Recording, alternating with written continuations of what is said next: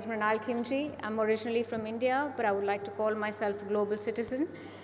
I've had the opportunity to live in many countries across the globe, and as a lot of my peers also have experienced many, many things and in different genres of life, I am in an industry where I'm not professionally taught. But as Abraham Lincoln always said, don't ask what the country has done for you, ask what you have done for the country. And that's the passion that I have today. I'm going to bust a little bit of your myths.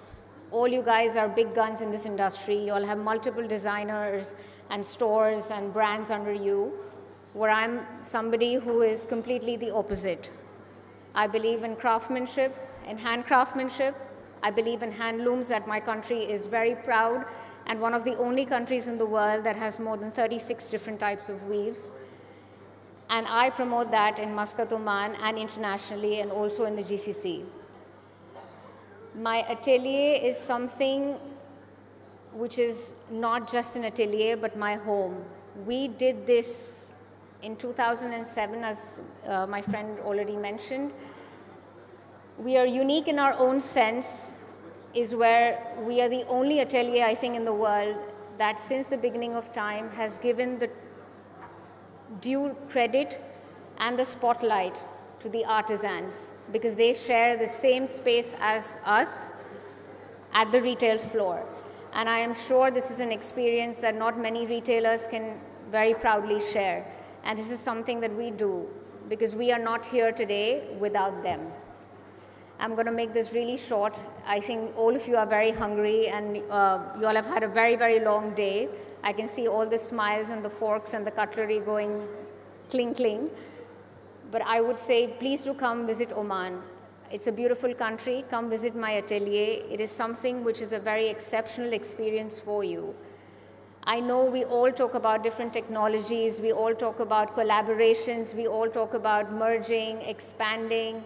These are the business keywords that we all know. But as my colleague here already said, keep creativity and finance aside.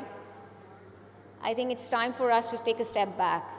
I think it's time for us to actually think, do we actually need 6 seasons or 4 seasons in fashion in an industry? Do we actually need the surplus?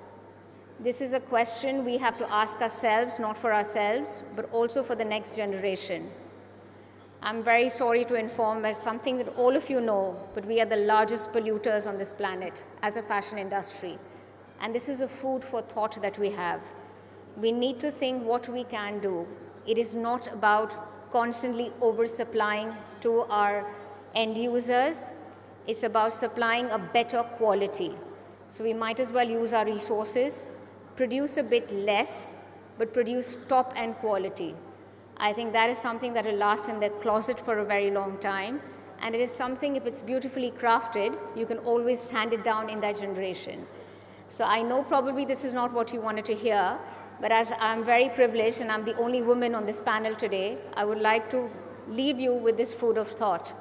Have a wonderful evening, and thank you for listening. Namaskar.